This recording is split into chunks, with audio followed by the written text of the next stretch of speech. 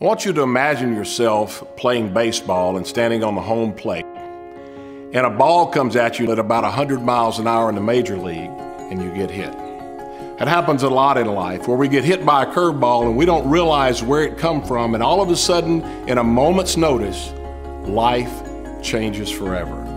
We all end up going through some type of field, some type of valley because of a fall.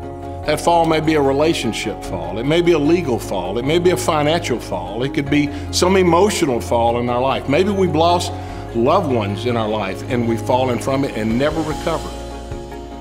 But the truth is, there is restoration for all of us. And it's about understanding God's grace, but in addition to that, it is about understanding the steps that we need to take to be able to find that restoration. But the purpose of this seminar, the purpose of this conference is to help you in those steps, to guide you along the way, to take you from where you are to where you want to be. Because you see, direction, not intention, determines destination. Your intention of where you're going has nothing to do with where you're going to end up. We want to be able to give you an opportunity to find out the steps it takes to be able to have that second chance. Realize we serve a God not of second chances, but of another chance.